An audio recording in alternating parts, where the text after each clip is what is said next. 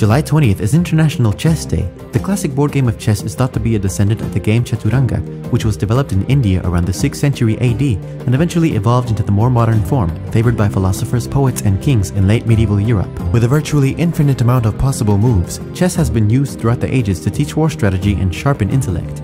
Today it is played by people worldwide and includes in its list of players prodigies like Garry Kasparov, Fischer, and Magnus Carlsen. No doubt, chess is one of the most culturally and historically iconic games of all time.